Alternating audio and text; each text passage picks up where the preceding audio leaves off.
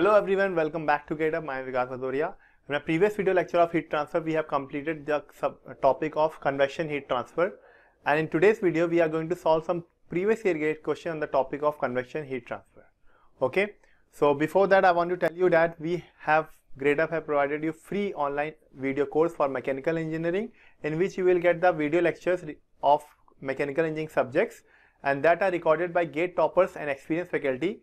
This free video course have a study plan of 90 days with 200 plus video lecture, 250 plus quizzes for all the topics and live doubt session.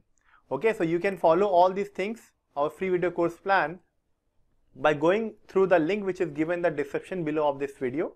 Okay, and you can go through the link and you can follow our free online mechanical engineering gate course. Okay, and those are absolutely free.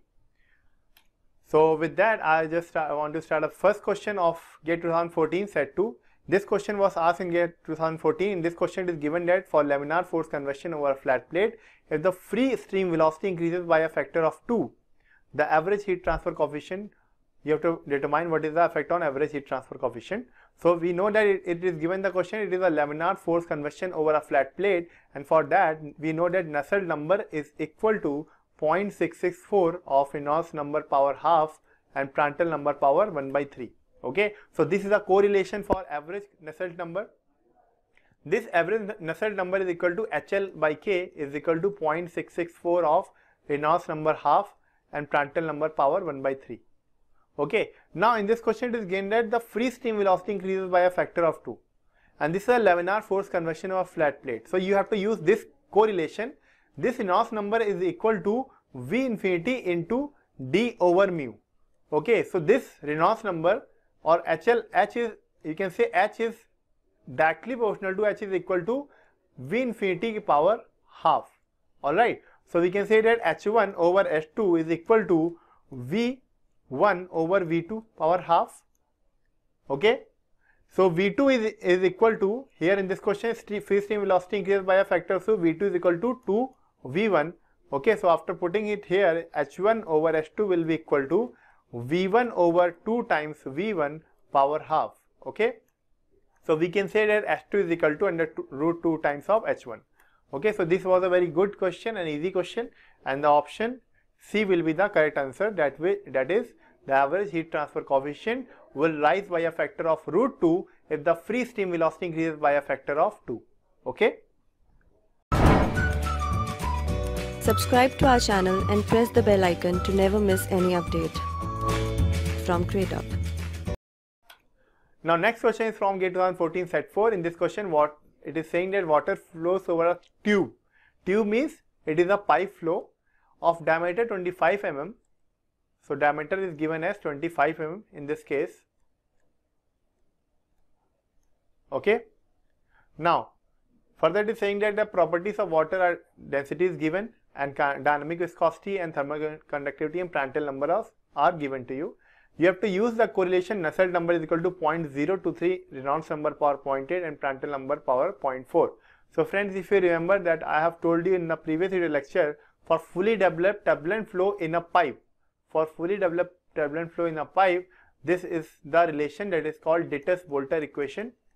Okay, so this I have already told you, and if it is given here, that's good. If not given here, how you are going to find it, I want to tell you that. Firstly, you have to find the value of Reynolds number, that is rho Vd over mu. Okay, rho is given to you, velocity is also given to you 1 meter per second, and D is called the characteristic dimension, and since this is a pipe flow, this characteristic dimension is equal to the diameter of the pipe. Okay, which is 25 mm. You have to convert it into meter. Okay, so after putting all these values here, you will get the value of Reynolds number, which is equal to 34482.75, and since the value of Reynolds number is greater than 4000, this is a case of turbulent flow, and for this turbulent flow you have to use this equation for pipe, which is the Nusselt number is equal to 0.023, Reynolds number power 0.8 and Prandtl number power 0.4. Okay, so you can use this relation if this is a turbulent flow, and after that you have to know that Nusselt number is equal to HL over K is equal to 0.023, Reynolds number over 0.8 and Prandtl number power 0.4. Now Reynolds number you have found out already, and the value of Prandtl number is given here in the question. What you need to do is, this L will be equal to D, that is characteristic dimension, which is equal to the diameter of the pipe. Okay, so you can find the value of H, and this H will be equal to 4613.66 watt per meter square Kelvin. Okay, and as mentioned in the question, you have to find the value of convective heat transfer coefficient in watt per meter square Kelvin. So you don't have to convert it into kilowatt. So this will be the final answer. Okay. The next question from GATE 2015 set 2. In this question it is saying that in the laminar flow of air which is having Prandtl number of 0.7 over a heated plate, if the delta and delta T denote the hydrodynamic and boundary layer thickness, thermal boundary layer thickness, then you have to determine which of these relations are true out of 4 options. Okay. Now, if you remember friends, when I told you about the significance of Prandtl number, I told you if Prandtl number is less than 1, then delta over delta T, which is the ratio of Prandtl number, which is delta by delta T, will be less than 1, that is delta will be less than delta T.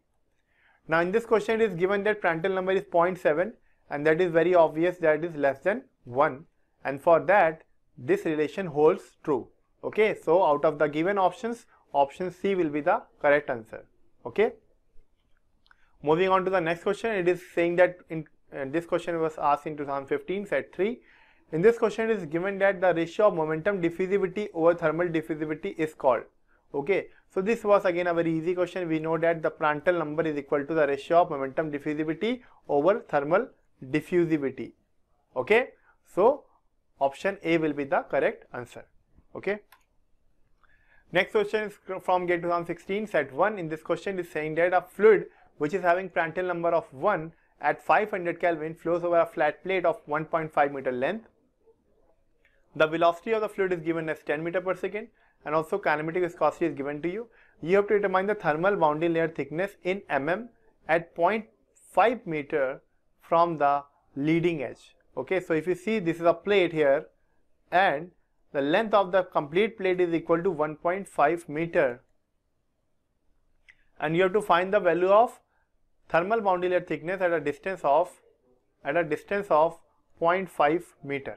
Okay, or from the leading edge, that is from here at this distance you have to find the value of thermal boundary layer thickness. So how you can find this? Firstly, you have to see, in this question it is given that this Prandtl number of the fluid is equal to 1, and if the Prandtl number is equal to 1, we know that Prandtl number is the ratio of delta over delta T. That means delta will be equal to delta T. Okay. Now we know that this is a case of we know that this is a case of a laminar flow over a pipe. Okay. Now firstly you have to see whether it is a laminar flow or turbulent flow.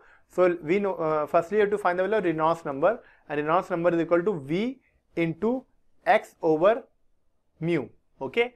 Why I have used X here? Because in this question you have to find the value of thermal boundary layer thickness at distance of 0.5 meter from the leading edge. Okay, you don't have to find the value of Reynolds number over the complete plate. That is, you don't have to find the average Reynolds number. You have to find the value of local Reynolds number. Okay, and that will be equal to 10 into 0.5 over kinematic viscosity, which is given as 13 × 10 power minus 6.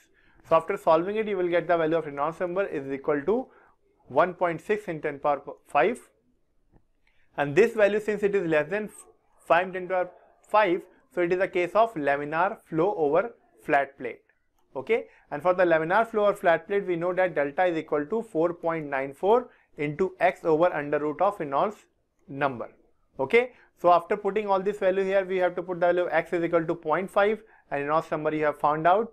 Okay, so this value will come out to be 6.123 into 10 power minus 3 meter. Okay, now you have to find this value in mm. So this value will be equal to 6.123 mm. Okay, so we have found the value of hydrodynamic boundary layer thickness, and since by this relation delta is equal to delta T, so thermal boundary layer thickness will be equal to the hydrodynamic boundary layer thickness, which is equal to 6.123 mm. Okay. Now moving on to the next question. Next question is from GATE 2016 set 3. This was a very easy question, and this question is saying that what is the Grashof number signifies to. Okay, so we know that Grashof number is given by G beta delta T L cube over mu square. Okay, so if you remember this equation Grashof number is equal to the ratio of buoyancy force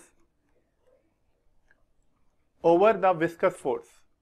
Okay, so if you guys remember, this is the ratio of buoyancy force over viscous force. Okay, and like Reynolds number for force convection, it is equal to the ratio of inertia force over viscous force, and Grashof number is equal to ratio of buoyancy force over viscous force, because for free convection, buoyancy force is the force which is the responsible factor or responsible force for free convection heat transfer. Okay, so this Grashof number, there will be the ratio of buoyancy force over viscous force. So option B is the correct answer. Next question from Grade 18 set 2. In this question, it is given that the viscous laminar flow of air over a flat plate results in the formation of a boundary layer. The boundary layer thickness at the end of the plate L of length L is equal to delta. Okay, when the plate length is increased to twice its original length. Okay, that is saying that the length, suppose it is equal to x, it is equal to x2 is equal to 2 times x1. Okay, then you have to determine the percentage change in the laminar boundary layer thickness at the end of the plate with respect to. Okay, so how you are going to find it? And you have to find this value up to correct 2 decimal places. So in this question, first to solve this question, you know that I have told you in the Reynolds analogy that this displacement thickness or boundary layer thickness is directly proportional to under root of the distance from the edge of the plate. Okay, and I have told you different correlation for, like for Reynolds number, it is equal to directly proportional to x. For this thermal boundary layer thickness, again it is directly proportional to root of x. Okay, for heat transfer coefficient is directly proportional to under root of x power minus 1 by 2. Okay, so I have told you this relation, and so from this relation delta is directly proportional to root of x. Okay, that is delta 1 over delta 2 is equal to under root of x1 over x2. Now in this question, x2 is equal to 2 times x1, it is given to you. So you have to use it here. This will be equal to x1 over 2 times x1, and this will get cancelled out. That is delta 2 will be equal to root 2 times of delta 1. Now this root 2 is equal to 1.414 times of delta 1. In this question, you have to find the value of percentage increase in the laminar boundary layer thickness. Okay, and that will be equal to delta 2 minus delta 1 over delta 1 into 100. So delta 2 is equal to 1.414 minus delta 1, okay, over delta 1 into 100, and after solving it you would get this value is equal to 41.4%. Okay, so this will be the correct answer.